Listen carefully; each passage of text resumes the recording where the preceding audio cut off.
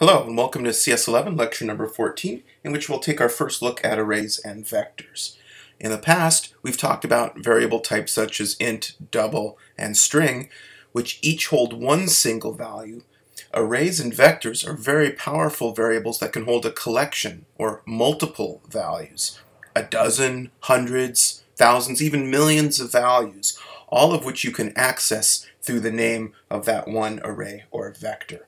And that's a very powerful feature. Let's imagine a difference between getting mail at a house and an apartment. And in front of a house, you might have a mailbox, and there's a flag. And inside that mailbox, you can have one single value. For example, int x, and we'll give it an initial value. But in front of an apartment building, you might have a row of mailboxes.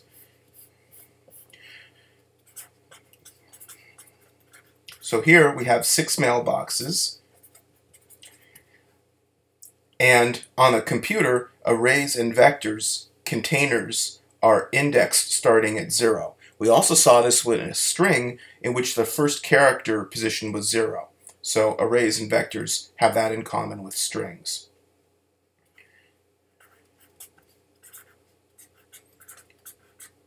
So here is the declaration of an array with 6 positions in it, and here are 6 positions. Each one of those positions then works like an ordinary integer variable. So just like x, and you can assign a value to it or do arithmetic with it, and so on. To do that, you use the square brackets, and then you can get to any particular position. So here A3 would put a 7 in position 3. Now each one of these positions is just an ordinary integer variable, so it can only have one value. Now both arrays and vectors share this same basic idea, that there's positions in there, they're all of the same type, they're indexed starting at 0. But the difference is that arrays are more primitive, so that makes them maybe easier to understand how they work, and vectors are more modern or more powerful, which makes them maybe a little bit harder to understand how they work, but easier to use. One primary difference between arrays and vectors is that with arrays, you have to specify exactly how many positions you want, and with a vector, you don't have to do that. And with a vector, if you decide later on that you need more room, it will just take care of allocating for that. So imagine a magic hotel or apartment building that when all the apartments were full, just added more apartment buildings to rent out. And that's kind of what a vector does. With an array, once you've used up each of the positions, there aren't any more left. Now, let's talk about one reason why you might want to use an array or a vector. And this will be, let's explain this example and then we'll code it. And in this example, I want to show you a program that you can do if you have an array or a vector, but that practically speaking would be impossible without it. All right, so let's write a program, an example that needs to store its data while the program is running. To do that, let's talk about the example of a program that calculates the standard deviation of some values that you've input. First, let me remind you what the standard deviation is. The standard deviation is a measurement that tells you on average how far apart the values that you're examining are from the average. So let me show you what I mean. Let's say you took the average of these 4 values. What's the average of 5.5, 5.5, 5.5, and 5.5? And the answer is 5.5. Now, what's the difference between 10 and 1 and 10 and 1? And the average there is 5.5. So they have the same average. What the standard deviation does is compare these values with the average. And in this case, it would tell you, oh, the average is very close to the values. And in this case here, it would tell you that the values are farther away from the average. So that's what the standard deviation measures. Now, how are we going to do that in a program? Well, previously we've written programs that calculate the average. And we did that by keeping a running sum, or total, and then a count of how many values we saw. And we just divided the sum by the count at the end of the program in order to figure out the average. Well, that works and worked fine in our programs when we just wanted to do the sum or the average, because we could read the values in, update our values, and then discard that input and never need it again. But now, if we're trying to calculate the standard deviation, we have a very nice example that shows us that we need to retain the data. Because in order to calculate the standard deviation, we have to get all the values and calculate the average. But then, once we know the average, we have to go back and examine each of the values that were input to compare them against the average. So in effect, we need to go through all of the data that the user inputs, and then we have to go through it again. And it would be a horrible program that said type in a bunch of values, and now, guess what? Type them all in again. So what we need to do is when the user inputs these values is retain them, store them in the program so that we can look at them again a second time. And the only practical way to do that is with an array or a vector.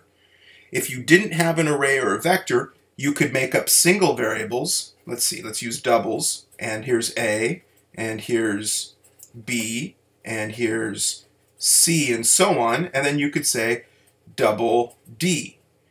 And so then you'd have 4 doubles, A, B, C, and D, to store those 4 values in. But what if the user wanted to enter 3 values, or 5? Well, then maybe we add double E.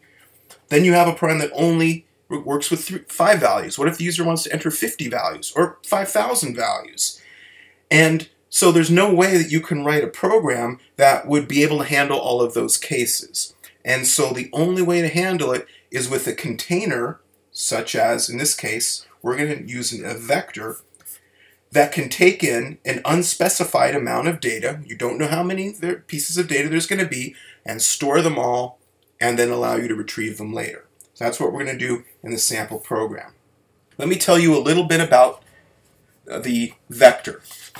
And I want to mention, let me tell you a little bit about the vector. The first is 2 useful commands on a vector are push back, and push back takes a piece of data and adds it to the end of the vector. So that will be in the first open spot, or the first spot that you haven't used. The first piece of data that you add to a vector goes into position 0, and the second piece goes into position 1, and so on. And as we add more data, the vector will continue to grow and use more spaces to hold the data. The second command is the size command, and that will tell you how many pieces of data that you've put into the vector with the push back command. So that's kind of equivalent to in a string that tells you how many characters are there. The size command in a vector tells you how many pieces are there. The third thing we need to know is the square brackets. And the square brackets, when combined with an index, give you back a particular position in the vector. So if we had a vector named v, then v2 would give us this particular value right here. In both arrays and vectors, making sure that the index is valid is extremely important. And if you use an invalid index, say a negative position, -1, or a value that comes past the end of your vector, that's going to cause serious problems in our program. And so we always want to make sure that the index is within the bounds of the array. That might mean using some if commands and checking the size. The last thing I want to show you about a vector before we start coding is that in order to declare one, we have to say that we want a vector, and then inside angle brackets, or greater than and less than sign, we need to say what kind of data that vector is going to hold, and then we need to give it a value. And then we need to give it a name. So here we're going to make a vector named v that's going to hold doubles. And the type of it is vector double. So when we need to pass it to another function, for example, we'll call it a vector double. So those are the top 4 most important things to know about a vector, and knowing that is going to be enough to be able to write our program that does a standard deviation. Also, by the way, that's the minimum amount you need to know in order to complete the next programming assignment. Okay, well, let's switch to our program now and code a program that works with the standard deviation. Okay, well, here I've got a starter program called Lecture14.cpp, and I've compiled it and tested it just once to make sure it doesn't do anything. All right, now in order to use vectors in your program, you need to # vector. So I'll do that first. And now I would like to declare a vector. And to make it match my example on paper, I'll call it v. Okay, and let's output a message to the user. Enter doubles EOF to quit. Okay, let's add a temporary variable. Okay, and now let's input some doubles while temp. So that will allow the user to enter doubles, and now I want to take that double that the user has entered and store it inside of that vector. So I'm going to use the pushback command to do that. So here I will say v.pushbackTemp, and that says add this value to this vector here, v. So this loop will continue as long as the user entered doubles, and when we drop out, then every value that the user has stored, has input, when we drop out of this loop, then every double that the user has input will be stored in this vector. Okay, well now let's check to see that the person has entered at least one value in it, and so here we'll say if v.size is equal to 0, then we'll say cout,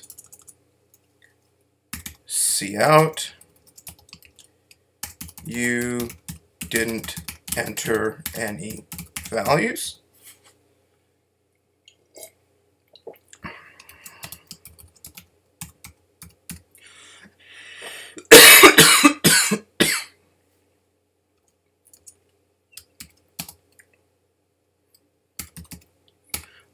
Otherwise, the standard deviation of your input is, and let's write a function, and we'll pass it our vector.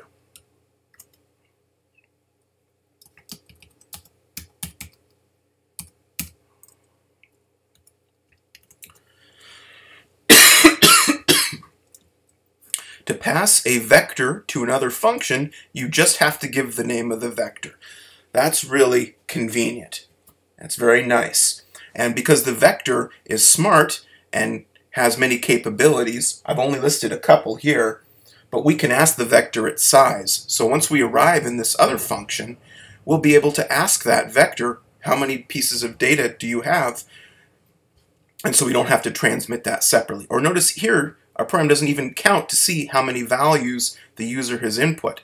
That's because the vector is already going to know that. Because each time we push back, it increases its internal tracking of how big it is by 1. Okay, well, let's add a function here called standard deviation, and this program receives one vector of doubles, and here in the function I'll call it v. Notice that this v here is a local variable to this and is different than the v that's in here. I could give it a different name, q, and code this program against that. Now, of course, both of these are not really very good variable names. V isn't very descriptive. Maybe I could have called it values. But in general, if v was a good name in this program, but in general, assuming that v was a descriptive name in this part of the program, then it's probably also a descriptive name in this part of the program. So generally speaking, it's best practices to have the variables have the same name in functions as, but generally it's best practices to have variables in the functions that call other functions. But generally speaking, it's best practices to have a variable have the same name in both scopes to make it easier for a human being who's looking at the program to realize that the value from one, to make it easier for a programmer who's, but in general it's best practices for the variable to reuse the same name in both places so that a programmer who's looking at the program can more easily see that those two variables are related to one another somehow. Okay, before we go any farther, let's save the program and make sure, let's add just the minimum. Let's add just the minimum code to make this program compile. It has a return type of double, so it has to return a double or we'll get an error. And let's compile. Oh, I put while there. Okay, CN. Perhaps you caught that several minutes ago when you were watching. All right, let's compile and run the program, and I can enter doubles. And notice there, oh, I don't like that it says that on the same line. And here, this should really probably be end line there. Okay, that's just a minor quibble though. And Control D, didn't enter any values. 3.4, 5.6, 7.8, Control D, standard deviation of your input is 0. Okay, so the reason that I did that is I always like to put in, minimum code for a new function, a stub, enough to get it to compile to make sure that it's connected, that everything's connected properly. And here we called the function, and we got the 0 back, and we printed it out. Wanted to make sure that was all working. Now, if we're not convinced that that 0 was really coming from here, then we can do one more test, negative 99.8765, and compile and run the program again, 4.5. And here we can see, okay, look, it really is connected. Okay, so now we're ready to modify this function to calculate the standard deviation. Now, I'm going to show you the formula for the standard deviation when you have all of the values. If you were to look up the standard deviation in formula online, you'd probably most likely see a slightly different formula. That's because most of those examples are when you're trying to figure out the standard deviation of a population when you only know a sampling from that population. So the formula I'm going to show you works when you have all of your data, which is, true in this example. All right, let me show you the formula that we're going to use to calculate the standard deviation. First, we're going to need to take the sum of each of the values in the container. We're going to have to subtract the average value and square that, and then sum all of those terms together, divide by the size or the count, and then take the square root of the whole thing. So a few different steps. You can also test your results in Microsoft Excel and many spreadsheets with this command standard deviation P.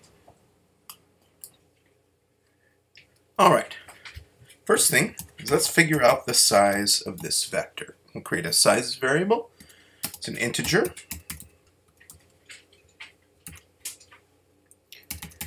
All right, let's add a sum variable. And now let's sum up all the values in the vector. Here I'll use a for loop for int I equals 0, I is less than size I plus plus.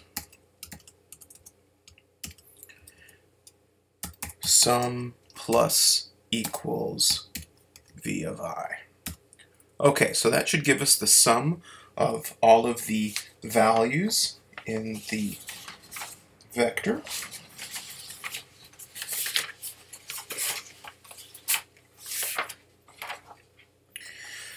Remember that a vector or array is indexed by integers starting at 0.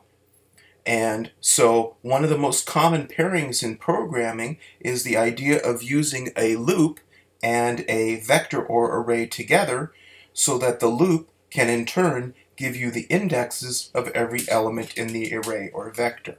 And that allows you to perform an operation on every element in the array or vector, such as what I'm doing in the program here and calculating the sum. Let's add one more variable here, and I'll call this the mean, and I'll set that equal to be the sum divided by the size. Then, as a temporary test, which we'll have to replace later, let's then return the mean, and we can check our program to see if it looks like it's calculating the average so far. 1, 10, 1, 10, Control D. Here it says, of course, the standard deviation it says, but so far we're just testing the mean, and I get a value of 5.5, which is correct. So looks good so far. Okay, well, now that we know the mean, we need to subtract that from each of the values in the array, square it, and then add that into a running total. Let's add a new variable here. I'll call it sum of terms. Coming up with good variable names can be difficult sometimes. So sum of terms, at least it tells you that it's a sum and that there's some kind of terms of an equation that we're summing up.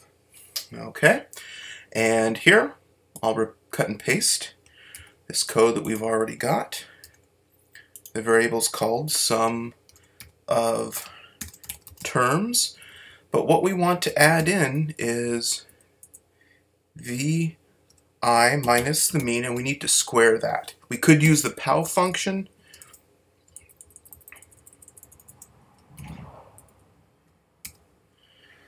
but sometimes it's easier when you want to square something just to multiply it by itself. All right, and now to return the final value, we'll return the square root of the sum of terms divided by size. That should be the final result. Oh, by the way, a square root comes from the CMath library, and you might not have seen me add that in here. On some systems, it will actually automatically include CMath for you, but not on other systems. All right, let's save and recompile and run and enter doubles, 1, 10, 1, and 10. Standard deviation is 4.5. That's because that's on average how far those values are away. And let's try this again, and we'll try 5.5, 5.5, 5.5, and 5.5. Standard deviation is 0 because they're all right at the average. Okay, well, that wraps up our first look at arrays and vectors. See you next time. Thank you.